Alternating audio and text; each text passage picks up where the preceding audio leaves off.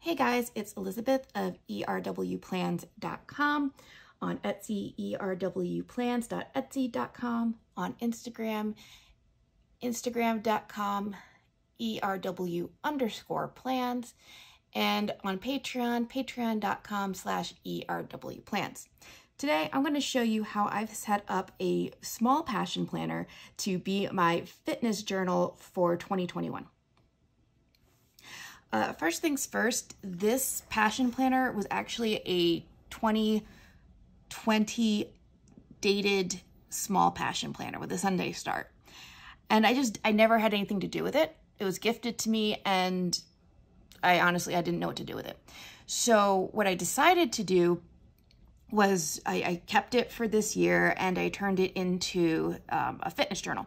I did use it a couple of times for one previous video, I think maybe two previous videos. So there were some places I had to sticker over stickers. That was fun. But overall, this is going to be how I set this up for this year. So first page, we have the key. This will be an index page once I have all of the pages set up. This is actually, I scanned an old Weight Watchers booklet, and then printed it out, into a little kind of introduction where my photos will go. If you have this booklet, I think it came out in 2018 rather, then you can totally do that yourself. Or sticker in if you have other stickers that are motivating to you. You can use that. You can also do a goals for this year, which is in my shop, erwplans.etsy.com. The reason I used this as well as this is this one, I'm going to have my before picture and my after picture. This one is going to basically be a short summary of the work that I do on this, because it's kind of like a worksheet, and then this will break down what I put on that worksheet into actionable items. So, and of course I can always put a before picture with who I am right now, but I'm going to do that as more of this is for my mental health. This is for my physical health. Okay. Year in pixels. I haven't decided quite yet what I'm going to track here. I put this sticker in a previous video on how to install full page stickers in your planner. But that's right up here up front. You know the roadmap. If you have a passion planner, you've seen the roadmap. I haven't decided what I'm going to do with this yet. I was using this to plan out my sticker kits for the next year. So not really sure what I'm going to do with this page yet, but it will get covered over with stickers at some point. So here's our January monthly that'll get a monthly kit. And then our first week of January, we'll just start with here. As you'll notice, I have it on a Friday starting, because that's when my week for Weight Watchers starts. And I do have a separate video on how to redate your passion planner, but basically you're just going to use your stickers to redate it. If you're redating the monthly section, it gets a little bit more complicated. If I'm turning this into a Friday, then I have to adjust both the white boxes and the gray boxes. But check out the how to redate a passion planner video for more information on that. I've set it up for Friday. In this, I'm using all of the healthy habits from the New Year, New You collection on my shop. We have a shopping list. We have the weekly weigh-in check-in sticker, which tells me what I weighed last week, what I weighed this week, whether I lost or gained weight, and how I'd rate the week. A mini reflection, what I did well, what I need to improve, and then this week's intention. So the top two sections here will be filled out with the information from the week before. Bottom section is what I'm intending going forward.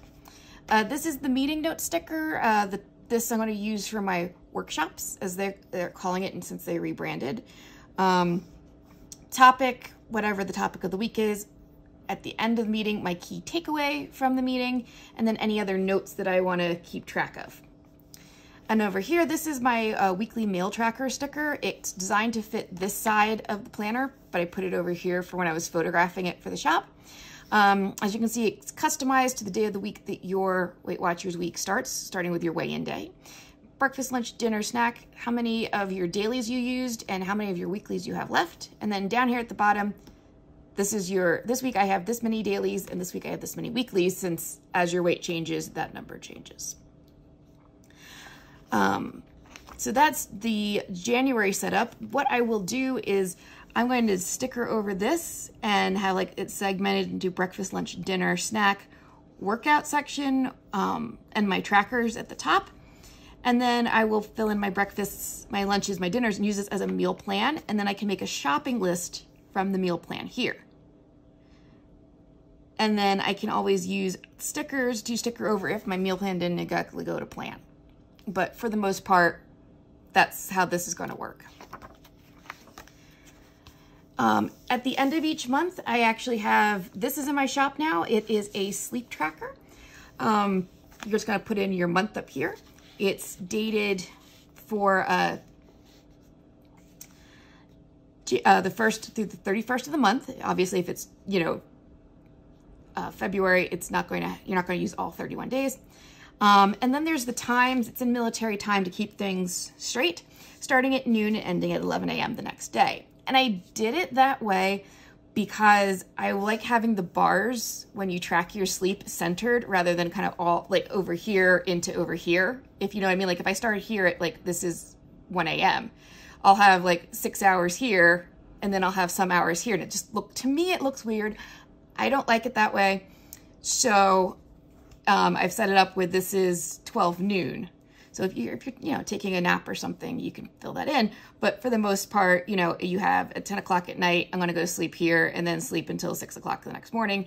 And I can fill in when I go to bed, color it, and when I wake up the next morning, color in how long I was asleep. And then it'll just be a really cool looking graph at the end of the month. And then this is my monthly review. This is not the one that's the 2-pager in the shop. This is the 1-page part of the New Year, New You collection monthly review. It matches the January one. At the top, it's like, this is my weight goal. This is my fitness goal. This is my self-care goal. And then how did I do? Rank 1 to 10. How did I do this month? What are your successes? What did you do well? What were your challenges? What didn't go so well? And then, of course, as always with my monthly reviews, the start, stop, and start, and continue. So habits to stop, habits to start, habits that worked well and you can continue. In the weight goal section, what I like to do is put what my goal was and then what my actual weight is at the day I'm filling this out and whether I'm up or down. But you can just put in your goals at the beginning of the month. As you can see, I've tabbed this out using the Passion Planner tabs. And I wanted to show you, I used the Passion Planner tab specifically because I wanted to show you, I always, in the videos for tabbing your planner, use the medium planner. And the tabs are really made for the medium planner, so it looks great. But I wanted to kind of show you how in a small, as you can see, they overlap a bit if you're using this little gray box as a guide, or if you use the guide from Passion Planner. There's a link in my bio. It could take you to the tabbing guide for small, medium, large. If you follow the tabbing guide, all the tabs overlap each other, and I don't like it, but I wanted to kind of show you what that looks like. Now, you don't have to use my stickers for your weight loss goals. So February, I set up a week using all Chelsea Brown stickers. We have, Friday start across, the sticker for the little steps, which is in the icons, the little icon stickers that she has. The water tracker with the sleep and vitamin tracker or medication tracker here at the top, mood tracker for the days at the bottom, my points tracker is over here, weekly weigh-in, habits for the week, and my gratitude for the week. This I've turned into a shopping list. If I need to, I can divide it in half and have items on both sides, and then I can just put my meeting notes over here. One of the things that'll be the same here as it is with my set is that I'm just going to washi down these or use a sticker kit to cover up the numbers and then make it breakfast, lunch, dinner, pre-plan out my dinners, my lunches, my breakfasts, and then make a shopping list for the week. So that's how you can do it with Chelsea stickers. This is how you can do it with my stickers. Either way, whatever suits you better, you can do. It's totally how you want to do it. This one is not actually in her shop. This was a custom build for me, so you're going to have to like request her to do a custom sticker for you if you want this, just FYI. So then we'll skip ahead to the back pages, because otherwise this is just your usual, and you can see where I've stickered for some stuff before. So we go to the back pages. I have my mood tracker for the year, which is in my shop. And there's a link to all the stickers I use in the description. This is a printout from the Passion Planner website. It's in here because it printed out totally on accident. I had loaded some sticker paper into my printer to do a bunch of stickers, and this accidentally printed out on my laser printer on inkjet paper. So it's a total mess. But anyway, this is, you can get in the Passion Planner shop. And this is one of their free downloads, and this is my self-care go-to kit. And this section basically is the start of my mental health section here. So mood tracker, self-care go-to kit. This is my ideas for self-care. Essentially, when I need to, take care of myself, when I need to have a rest time, whatever, I can turn to this center page here. This is, I had this in my last fitness one. This is my Beware of the Cognitive Distortions. Basically, there are 11 different cognitive distortions, things like catastrophizing, black and white thinking, predicting the future. What I will do is list them all out, what they are, how to recognize them, and what to do when I'm, in that mode of thinking. And that I found is very, very helpful for me to have, so that way when I'm back here in February, when I'm tracking my mood tracker, cognitive distortions are definitely tied to my depression and my mood. So if I notice my mood's low, I can kind of refer to this, make sure I'm not falling into any of those thinking traps. I left this section blank because I wasn't really sure what I wanted to do with it. I wanted a little bit more mental health. Also, these stickers are from the self-care sticker set from Passion Planner. Again, there's a link below, and if you use the code Elizabeth10, you get an extra 10% off. These, so this will be not just positive quotes on this side, but this will also be when I get compliments. I'm going to put them here. Possibly even glue in like some of the rave reviews from my sticker shop, from my photography business, just so that when I'm feeling down about myself, I can look at this and feel better. Things that make me happy, this will be things like my favorite movies, my cats, things that when I'm feeling down and I need something, I can go here. And this is a bit different than self-care, because self-care will be like, get a bath. This would be like, things I could surround myself with while I'm in the bath, like my favorite scented candle or something. This is my just start page. Today I can just start by, and it's as simple as just listing one thing you can do to get started on your day. Because sometimes when you have depression or another mood disorder, it's real hard to get started because you're in your head. So, for example, I can just start by replying to one email, or reading one email. Reading and replying to one email will make that. Because sometimes you just don't know where to start. So this will be my list of things. I just have to do this one thing. That's all I have to do today, is this one thing. And my day is a success. So I can do that. I can start by taking one step and going for a walk. I could take a walk around the block, a walk around my building, that kind of thing. So that's what that page is for. My workout tracker, this will have the different types of workouts and their duration. So like, 30-minute spin class, 60-minute spin class, 1 hour or 15-minute yoga, 30-minute yoga, etc. And then I can keep track of them. This sticker is in my shop. This is the custom year at a glance, or year in pixels sticker, where you can put any text here that you want. So that is in my shop. This is very similar to the I can just start page. When I don't want to work out, I can. And it's going to be a list of things I can do that aren't workouts, but that will still count. They'll still get me moving. So things like I can dance around the apartment to a song. I can you know, take out the trash. I can clean the apartment, you know, things that when I don't want to go to the gym, I can take a walk around the block 3 times or something like that. So that's going to be a list of that. So when I'm like, I don't want to exercise today, I will have a list of things I can do instead that'll still get me moving. Next section is my cycle tracking section. This is a period tracker. This will be keyed out with a heavy, medium, light, spotting, ovulation, all that kind of thing. So that's what goes here. I feel like that's self-explanatory, and I've showed you this on a couple other planner setup videos. Basal body temperature, if you are either trying to get pregnant or trying not to get pregnant but trying to avoid hormones, then you know about tracking your basal body temperature every single morning.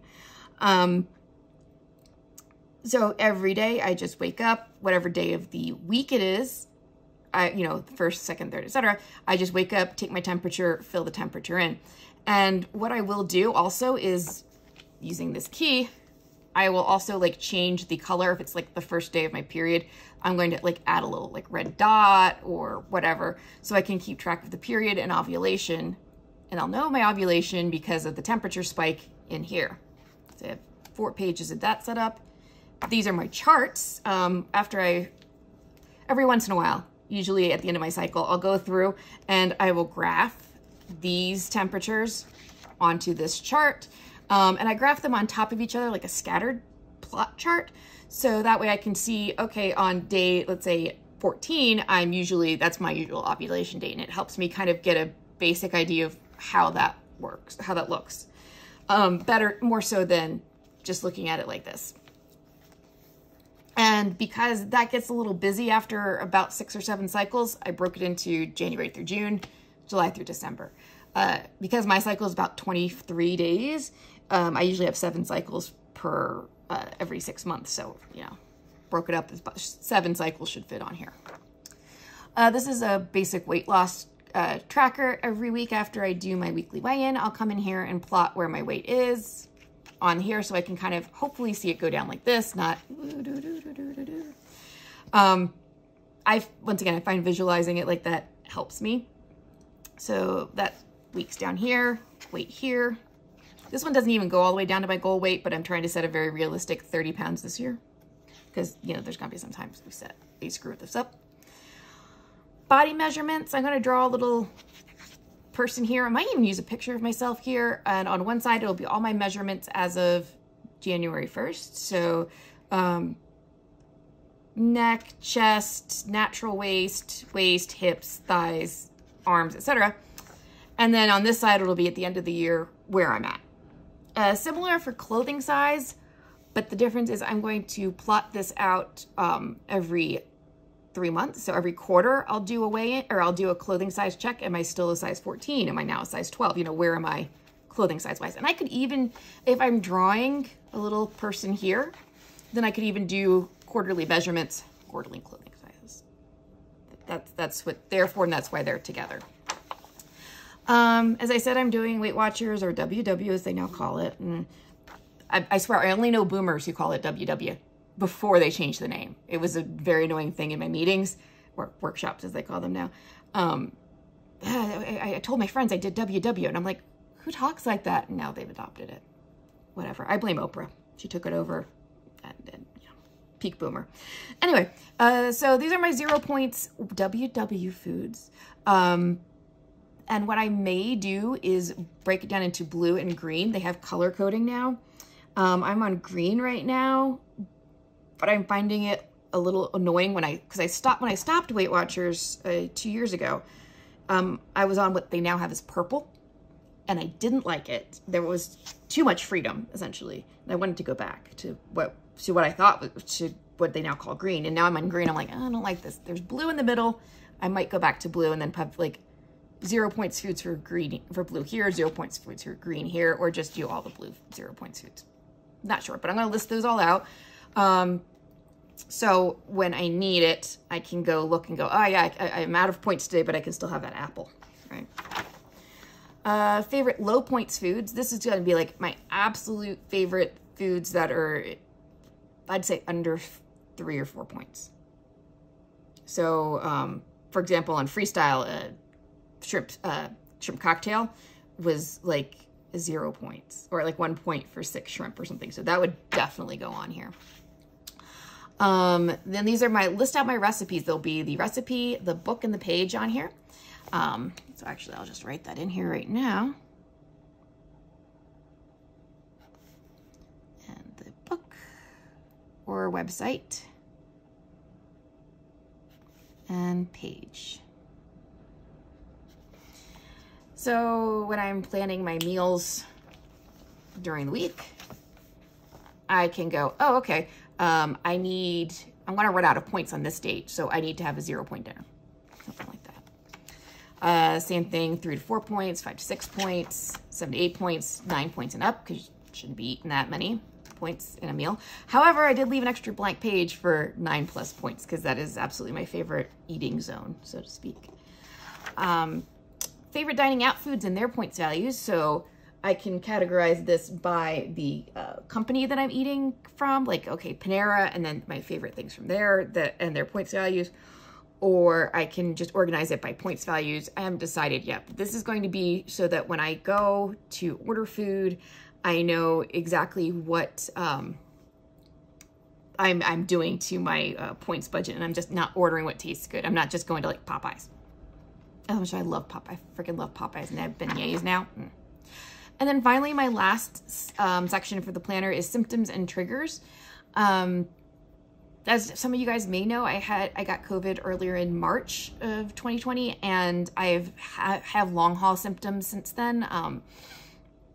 Long story short, there are these nasal cochlea, which are very similar to your ear cochlea, and mine are double the size they're supposed to be. And no one knows why, other than it looks like a inflammation reaction, inflammation due to an infection, or what my body still thinks is an infection, like an immune overreaction. And they don't know if it's autoimmune disorder or if maybe it's something to do with COVID, who knows. But anyway, so here I can, on days where my symptoms flare up, where my sinus, where I can feel the pain and pressure of those nasal cochlea swollen in my sinuses, I can put the date and what the symptom was, and then like rate the pain on 1 to 10. And if you have a chronic condition, this is the kind of thing you can do. And any kind of trigger I may notice, like, oh, hey, the weather changed and things got worse. And this isn't just for if you necessarily have chronic symptoms. One of the ways I knew I was getting sick back in March was I'd been tracking, you know, my basal body temperature, and my temperature started going higher than it should in that part of the cycle. And so I started trying to pay attention, and I noticed I couldn't smell or taste anything. And I thought that was weird, so I noted it, and I started taking my peak flow meter readings. And just in case it was this weird disease that was out there. And then of course it was, I found out like 2 weeks later. But I had from my doctor all these symptoms I had been tracking actually on my iPhone, just writing the date down. And that helped get a diagnosis because I couldn't get a test back then. So, because they didn't have tests. They were very rationed. So giving that list of symptoms to my doctor actually, and then her hearing my cough actually helped me get that diagnosis. And then going for a second opinion, same thing, giving that list of symptoms. That doctor also heard my cough because you couldn't not hear it because I was coughing constantly. Helped get that diagnosis. So I find keeping track of your symptoms and your triggers very important. So I actually left 2 pages for symptoms and triggers. So that's how I'm setting up my health and fitness planner for 2021. Ta-da!